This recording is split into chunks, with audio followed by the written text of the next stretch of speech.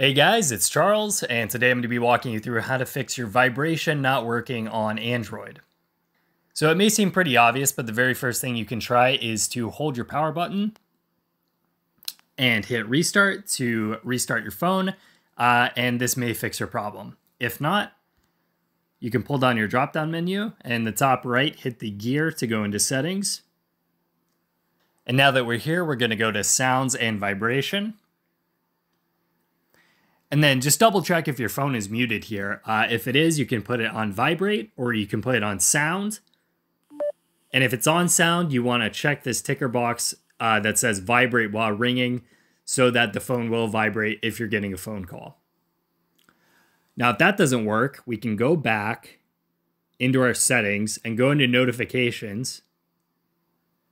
And here you just want to make sure that your do not disturb is not turned on.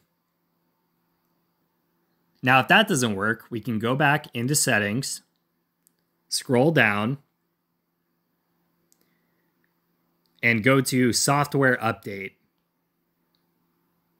and then hit download and install. This is just going to double check that your phone is up to date. Sometimes with certain updates, there will be glitches, and sometimes updating your phone will fix your vibration.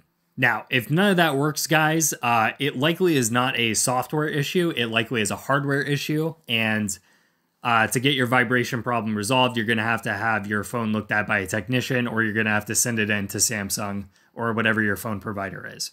But let me know if that worked for you guys in the comments. If that helped you out, leave a comment, like and subscribe to the channel, and I will see you guys next time. Bye-bye.